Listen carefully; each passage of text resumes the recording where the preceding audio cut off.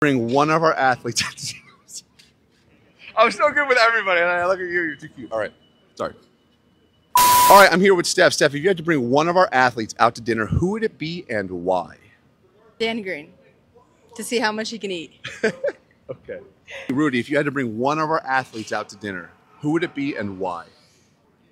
I'd probably say Dan, just because he has like a very interesting like palate when it comes to his meals. He makes these like montages of food, so I feel like he'd have like a really good taste. Like, hey, that'd be really good on the menu. Okay. I'm gonna have to say Dan Green. I want to ask him about those deadlifts. I roll 900 deadlifts.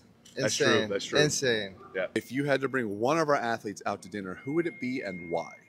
Probably Martin Ford.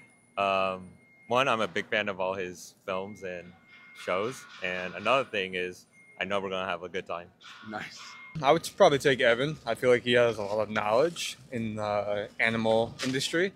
I would probably bring out Dan Green because I would pick his brain about all things powerlifting related. All right, guys, so that's what everybody thinks about going. Let's see this. If you had to take an animal athlete, who would you take, Will? Let's see. It'd definitely be Evan Centopani. One, because I want to see how his leg is doing, and two, I love his old cooking videos.